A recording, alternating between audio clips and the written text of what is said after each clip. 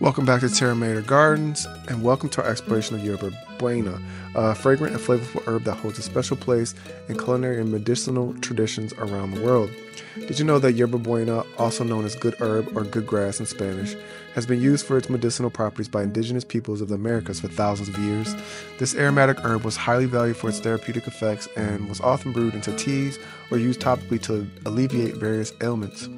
Yerba Buena is a special species of mint native to western North America, particularly the Pacific Northwest region of the United States and parts of western Canada. It has a long history of use by indigenous peoples who recognized its medicinal properties and incorporated it into their healing practices. The Spanish explorers who encountered the herb named it Yerba Buena for its pleasant aroma and beneficial qualities. Yerba Buena is a low-growing perennial herb that belongs to the mint family. It typically reaches a height of 6 to 12 inches and spreads via underground rhizomes, forming a dense mat of foliage.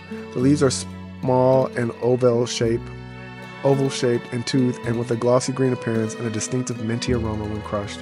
In summer, Yerba Buena produces clusters of tiny white or lavender flowers that attract pollinators such as bees and butterflies.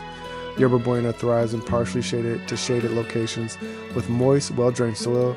It is well adapted to cool, moist conditions of its natal habitat and prefers growing in areas with mild temperatures and regular rainfall. While it can tolerate some sun, especially in cooler climates, it may suffer from leaf scorch if exposed to excessive heat and sunlight. Yerba Buena is relatively easy to grow and requires minimal maintenance once established, making it an excellent choice for shady garden beds, woodland gardens, and container plantings. Yerba Buena is a beneficial companion plant for a wide range of garden crops, including vegetables, fruits, and herbs. Its aromatic foliage helps repel pests such as aphids, whiteflies, and flea beetles, making it a valuable addition to organic gardening practices. Planting Yerba Buena near susceptible crops can help deter pests and attract beneficial insects that prey on garden pests, thereby promoting a healthy and balanced ecosystem in the garden. Yerba Buena has a long history of use in culinary, medicinal, and ceremonial contexts. In culinary applications, the leaves of Yerba Buena are prized for their minty flavor and often used fresh or dry to add a refreshing taste to salads, teas, soups, sauces, and desserts.